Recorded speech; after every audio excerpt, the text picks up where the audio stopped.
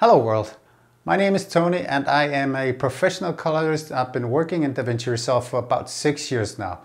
I learned so much from other colorists that have been kind enough to share their skills over the years. So let me share 3 tips with you and help you improve your color grading skills. And please, if you enjoy the content, please subscribe to the channel and give this video a like. It would mean the world to me. But let's get to the action. Tip number 1, find a hero shot. And what do I mean by hero shot? Well, if you take a look at this example, a hero shot is a shot in the frame that represents what you are going to grade within that scene. So if you take a quick scroll through this clip here, you'll see here in the end it gets out of focus, and you wouldn't want to grade on this frame if you need to pull some qualifiers later. So here actually in this first frame, setting the first frame as a hero shot would be a good thing. So I'm gonna press M, insert a marker there, and if you click the 3-dot menu up here, you have the option to show marker overlays.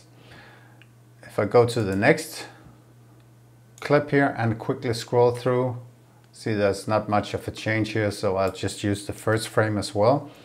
And on the third clip, scroll through the clip. You see what's about. The talent is coming from inside, walking out in the sun. And so you wouldn't want to grade on this frame where you couldn't see her skin or her face. And you wouldn't want to do it on this frame either.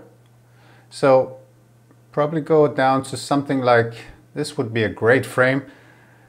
Press M and you have your marker here. Now you can jump between markers by using Shift down arrow and up arrow, and it will jump from marker to marker and clip to clip. You could also go to the edit page and you could change your marker colors if you want them to be something else, so it's easier for you to get a sense of where your marker points are. You could just change the colors of them, and again Shift up and down arrow, it will take you from frame to from a hero shot to hero shot. So that's a good way of doing it. If you do not like these marker overlays, again, go to the 3-dot menu up here, click that and disable show marker overlays, and you have your full frame. Tip number 2, use less nodes. And why do you want to use less nodes? Well, you don't want to have a node tree that looks something like this with all kinds of nodes going on and layer mixes, and of course it can be useful, it can be necessary, it can be what you need, and sometimes that's what you end up with. But you don't want to start with a node tree that looks like that. It's complex, it takes a long time to get to where you want. So you want to, as easily and fast as possible, to get to where you want. So start with creating like 3 or 4 nodes and do the overall broad strokes, and you can easily copy paste one grade to another clip. Let me demonstrate that. So the first node here, I would do something like an exposure node, and I would use the broad strokes, something like an offset adjustment here. So let me just go to the waveform so you can see the levels and the balance. So I would bring it down maybe a little bit. I would look at her skin. It could maybe bring up a little more detail, a little more highlight, not too much. I don't want to burn out anything on her skin. So something like this. Offset and lift gamma gain, very broad adjustment before and after.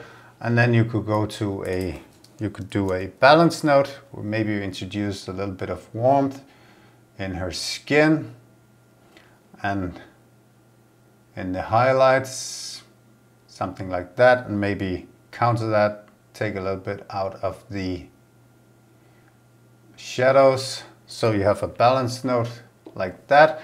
And then you can have a third node where you could do, let's say you want to add a little bit of extra contrast, maybe change the pivot point a little bit, maybe add a little bit of saturation overall. So we call this contrast and, oops, what happened there? Let's go back. Call that contrast and saturation. So very broad strokes. Let me turn these off and on. And now we have another clip from the same scene here. We can select that, middle mouse click the first clip, and we have a grade that is very, very similar. Now, if we look at them side by side here, in full screen, you can see they're not the exact same. You can see this is a tad cooler than the original. So if I bypass, I can see, yeah, if I look at the vector scopes here and go to the first clip, if you see the vector scope down here as I change, you can see the second one is a little bit cooler, so that's very easily fixed. I go into the balance node, warming it up a little bit, and now if I have the two clips selected and go in full screen, they're very close. I could warm that up a little bit and have them. So you get the point here. It's very easy with broad strokes and as few nodes as possible to get close to where you want to be. And later on, if you need it, you can start doing micro adjustments, but always start with as few nodes as possible. Tip number 3, go heavy and dial it back. And what do I mean by go heavy and dial it back? Well, if we go to the hero frame in this shot, and let's start by doing an exposure node like we did before. So I'm going to adjust the levels. Let me just go back to my waveform here. I'm going to go too far with the blacks here and then dial it back a little bit, and the same with the gamma. Looking at her skin, bring it up too high, bring it back a bit, and the same with the gain, go way too high, dial it back, kind of like find a level you like, something like this. Call this exposure node, and let's for this one do a balance and contrast node, balance and contrast node, and for the balance I'm going to add a lot of warmth in the midtones.